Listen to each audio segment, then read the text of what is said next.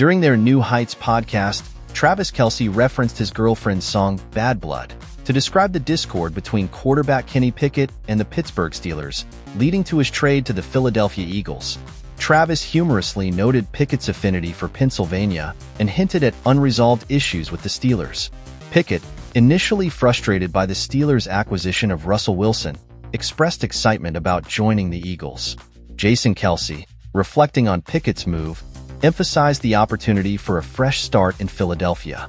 Despite injury setbacks, Pickett remains optimistic about his future with the Eagles, eager to contribute to the team where he discovered his passion for football.